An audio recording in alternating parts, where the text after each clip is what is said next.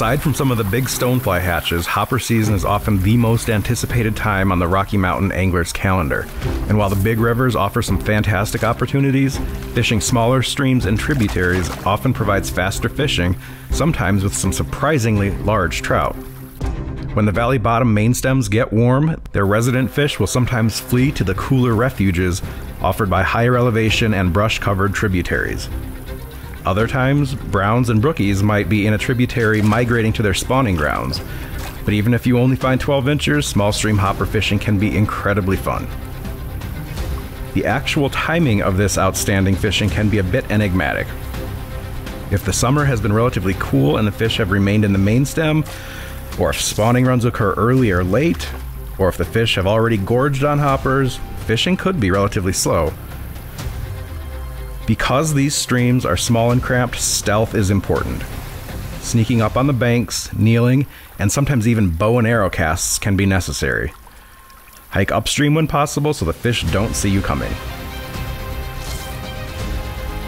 We're often taught on the big rivers to splash or splop your hopper down to get the fish's attention, but that is less necessary on these meager creeks.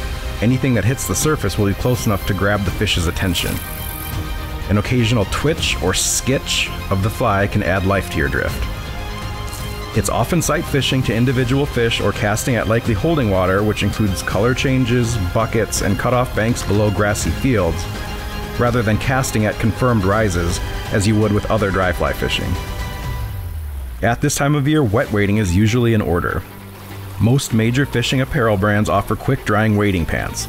I really like my Squala Sole wading pants. Some brands even offer specialized wet wading footwear, like my Orvis Hikers. A fast action rod can give you an advantage for hopper fishing. I had been on such a slow rod kick recently that I basically retired all my fast action rods, so when I brought my Thomas & Thomas Helix 4-weight back out for some hopper fishing, I was really surprised at the distance and accuracy I gained. Regarding fly selection, I usually start with a big foam-bodied fly like a Chernobyl ant, Thunder Thighs hopper, or Amy's ant, tied to 3X tippet since the takes can be aggressive.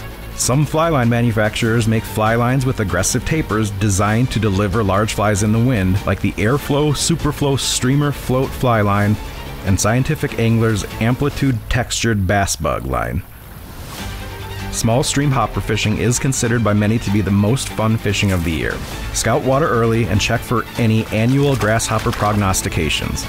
There are many public land streams that offer fantastic small stream hopper fishing throughout the Rocky Mountain West.